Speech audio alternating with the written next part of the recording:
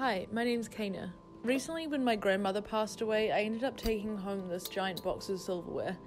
At first I was hesitant to take it because as a millennial living in a small New York apartment, I'm not sure what I'd really do with a full set of silverware, but considering that I have a baby on the way, I thought it's probably a very adult decision to have enough cutlery to have a dinner party. The only issue is that it's pretty tarnished and hasn't really been used, I'm not sure ever. I don't ever remember using it when I was at her house, and I think she got given it when she probably moved out of home, a little bit younger than I am now. It comes with a lot of different flatware. I had to look up most of what these things are, including a lemon fork and an olive fork, and I'm not really sure if those will get as much use, but definitely your standard flatware I'm going to use quite a lot. As well as trying to restore the flatware, I also want to give this box a bit of a facelift. So sit back, relax, make yourself a cup of tea if you want, and enjoy the soothing sounds of me restoring my family silverware set.